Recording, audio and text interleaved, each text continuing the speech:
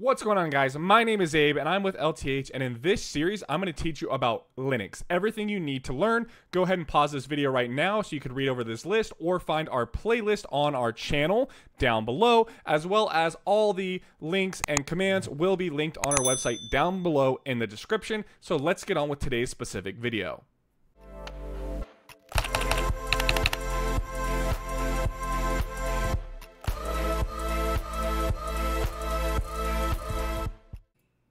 What's going on, guys? My name is Abe and welcome to the first episode on me helping you become a Linux command line professional, an expert, whatever you want to call it. Don't forget, all these commands and information or links are linked down below in the description on our website, learntohomelab.com. But we're going to need two things: a Ubuntu desktop as well as VirtualBox. So once those two are downloaded, come back to this video and we will get on with the rest of the tutorial. So now that you have this installed and we're looking at VirtualBox Manager, we're going to click New from the top. We're going to name this Ubuntu Desktop. And then we're going to grab an ISO image from the downloads, which is the desktop Ubuntu server.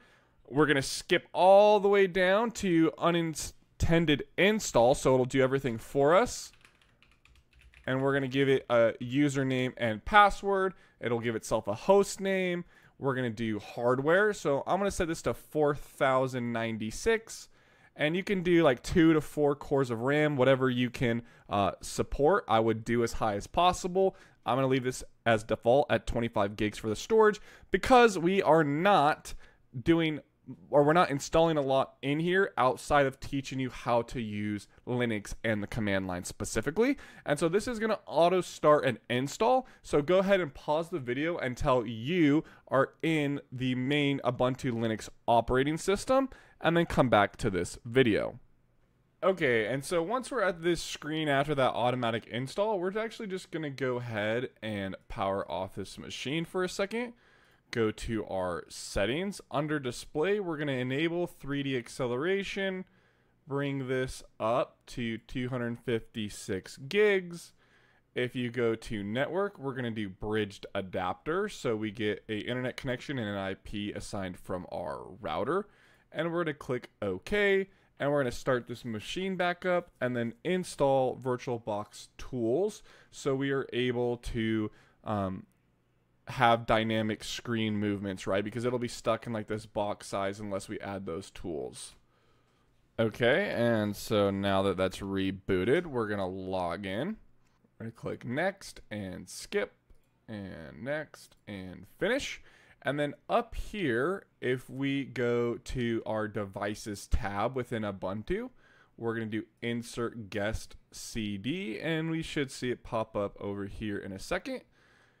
And then if we open this by clicking on it, once we're in with this file directory or folder directory, we're going to click right click in an empty space, click open terminal.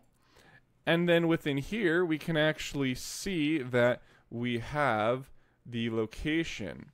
So instead of having to change directories to it, so we're going to type ls and we're going to see a list of commands.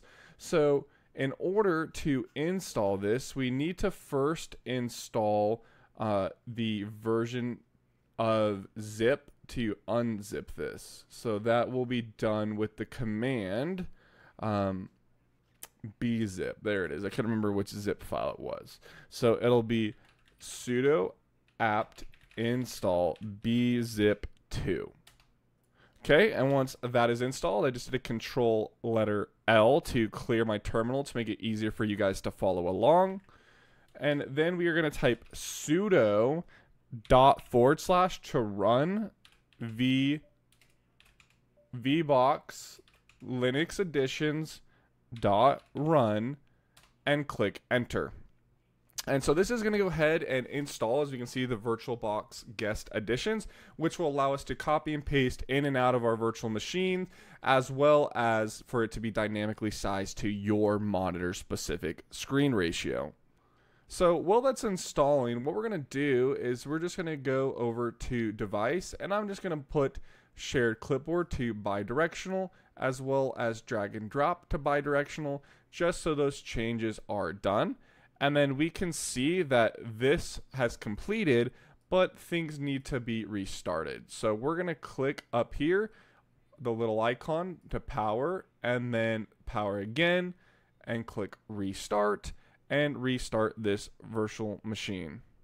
And let's go ahead and log back in now that it has restarted.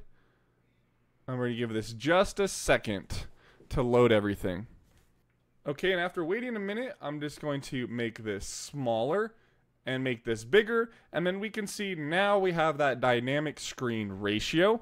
And so that's going to be it for this video of just how to install and get your environment set up for this series. Stay tuned for the second episode where we cover basic commands like shell, printing directories, touching files, copying files, deleting files, and how to read man pages. Stay tuned for the next video. My name is Abe, signing off with this video.